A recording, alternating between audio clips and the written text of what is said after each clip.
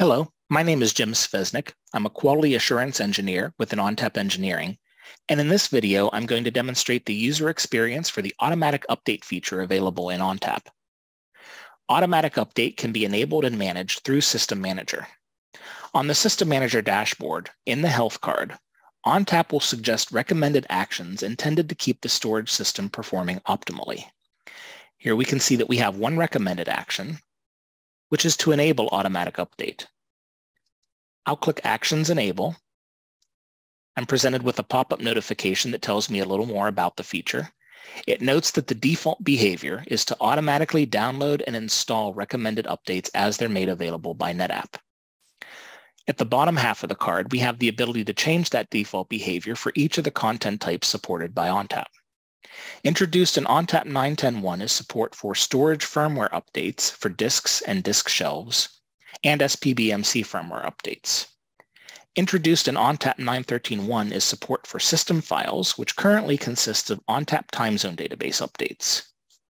For each of these, the user can change the default behavior from automatically update to show notifications, which will present a notification when an update is available, or automatically dismiss, which will automatically disregard updates for that content type. For demonstration purposes, I'm going to set storage firmware to show notifications. I'll leave SPBMC and system files at automatic. We also have terms and conditions for automatic update that were written by NetApp Legal to cover the use case of ongoing automatic updates over time. It includes a link to the full terms and conditions hosted at netapp.com. To enable automatic update, the user must check this box to accept those terms and conditions. In doing so, Ontap will audit the date and time, IP address, and storage administrator account that enabled the feature, and that's transited back to NetApp over auto support. Update notifications are also transmitted to Ontap clusters over the auto support communication channel. Here we can see that we have two notifications for storage firmware updates. This is because I set the default behavior for storage firmware to show notifications.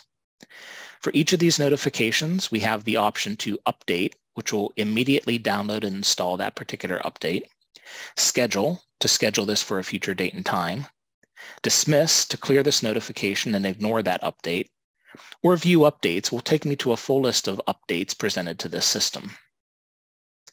Let's go ahead and click Update to initiate the update for this shelf firmware module.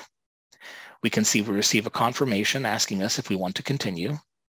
And when I click Update, we get a notification that that particular update has been initiated. It includes a link that'll take us to that full list of updates that's been presented to this cluster. When I click that, you'll see that we not only have the shelf and disk firmware updates for which we receive notifications, but we also have a SPBMC firmware update that has automatically applied due to the content category being set to automatically update. And the same for the time zone database that's part of the system files category. The shelf firmware update that I just initiated has been downloaded and applied. The disk firmware update is still pending confirmation. Let's assume that we have a scheduled maintenance window 2 weeks from now, and during which we want to install this disk firmware update. I can click Schedule, and using the calendar picker, pick that future date and time, and click Save. And now we see that this particular update is scheduled to be installed on Saturday, May 13th at 1 a.m. If that maintenance window were to change, we can edit that schedule and bump it out an additional week. Or we can cancel that schedule altogether,